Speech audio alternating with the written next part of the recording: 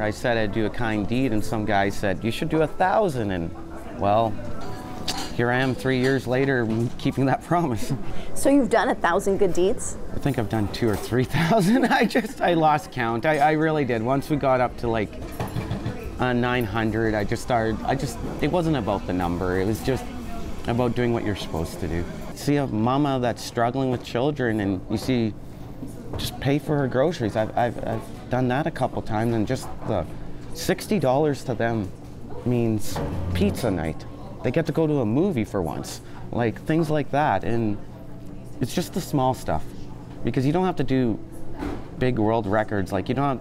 I have a couple world records, like most kind acts an hour, the biggest rate. Like they take months of planning, but it's not about the big acts. It's always about the small ones, because once you do one small act, it actually turns into 10, because it grows. Because then they'll do something nice, and then it just keeps growing. You do a good job of doing good deeds. What would you recommend to other people who want to just pick up some small acts of kindness? What are some ways you can think of something to do, or if parents want to encourage their children to do acts of kindness? How do you come up with ideas? Alan, no. Lots of Alan, no. It comes to me. A lot of these ideas just come to me, or I see something, I go, great, that's a wonderful idea. But the biggest thing is just telling your kids what happened. Put yourself in their shoes, and that really works. And then just start doing little things like shoveling sidewalk. Just start off really small, and make a game of it with the children. And it really works well with my children.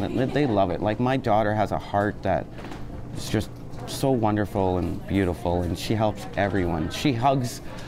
We were in Regina, and she saw this homeless guy on the corner asking for money, and he was in tears. Just went up to him and gave him the biggest hug, and I'm gonna cry now, because she has that heart. I'm really interested to hear about your next good deed that you're planning around Christmas time. Yeah, around Christmas time, we all know that STC was vital. We desperately needed transportation. We have a huge province, and I understand, cutbacks, they had to get rid of it. So there's a lot of seniors and children that can't go home for Christmas this year.